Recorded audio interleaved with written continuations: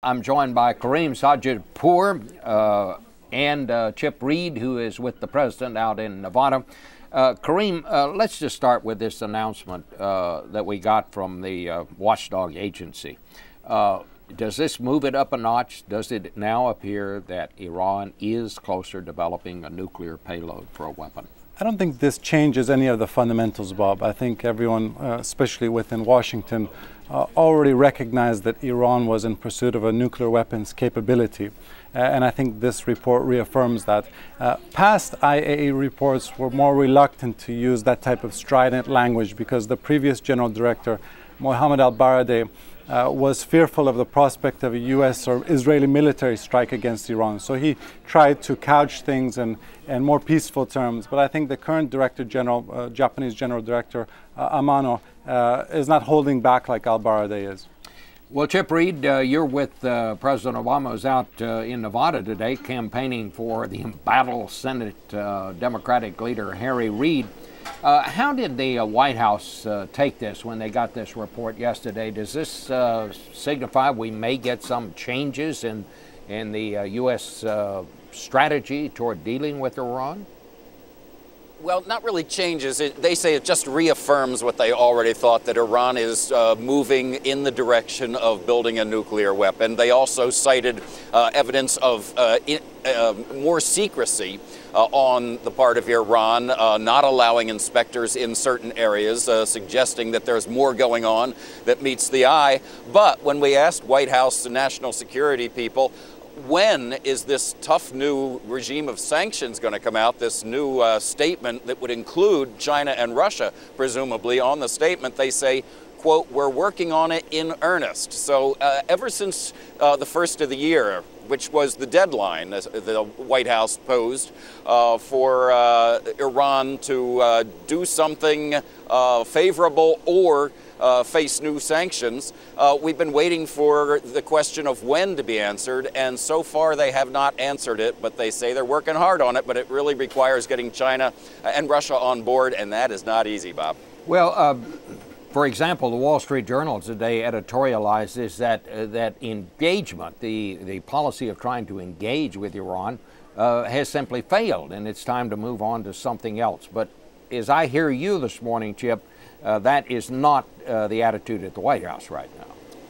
There's not a dramatic change. This just reaffirms what they've said all along. They believe that they've got to move ahead with tough new sanctions, and we're still waiting to see what those sanctions are going to be. And the question everybody's been asking, when? You know, ever since the first of the year, the question has been when.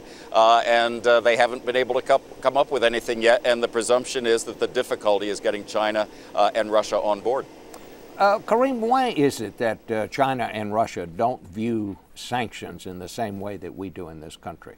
Well, China and Russia have always been instinctively opposed to sanctions. China, for example, is in need of energy. Iran has energy, so there's a very strong commercial relationship between the two sides. And I think Russia has looked at their relationship with Iran in the context of the U.S.-Russia relationship. They've been reluctant to simply take Washington's talking points at face value.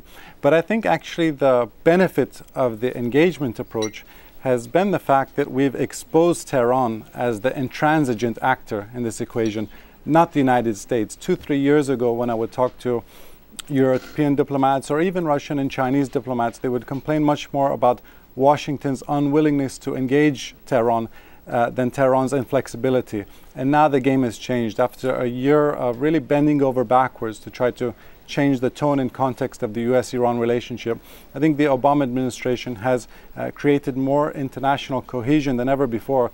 And more importantly, I think they've really widened the internal divides within Iran, both among political elites and between the population and the regime. Well, let me ask you this. Just China, for example, we know they need energy in that part of the world. We know Russia has big commercial interests in Iran. But are those two countries prepared to live with a nuclear-armed Iran? I think that at the moment they don't see the threat of Iran crossing that nuclear threshold as imminent. Ultimately, it's not in their interests either.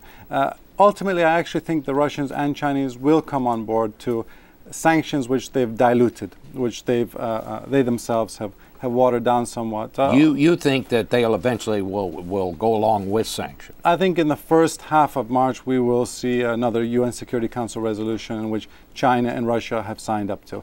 But I would argue that the UN Security Council resolutions are more politically consequential than they are economically consequential. The more economically consequential sanctions will come out of the European Union and the United States.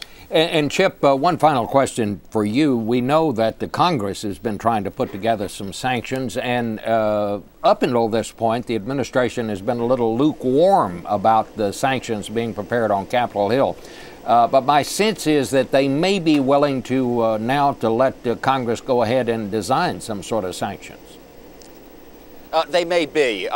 That's not certain yet, but certainly there are signs that that is a possibility. But certainly their focus right now is on getting China and Russia on board with these much broader global effort to impose sanctions on Iran. Do you, Karim, do you think Iran wants nuclear weapons, or do you think they just want the capability? Bob, if we were having this conversation a year ago, I would say that they're in pursuit of the Japan model, which is essentially wanting to be a screwdriver turn away. I think in the aftermath of these tainted presidential elections, you have now a group of hardliners running the country who may well believe that they've ceded so much legitimacy in the aftermath of the elections that the only way to recoup that legitimacy is indeed by crossing that nuclear threshold. So I think that we no longer can take for granted that they just want to be a screwdriver turn away. They could well be pursuing the North Korea model now. Karim, thank you so much. Thank you, Bob.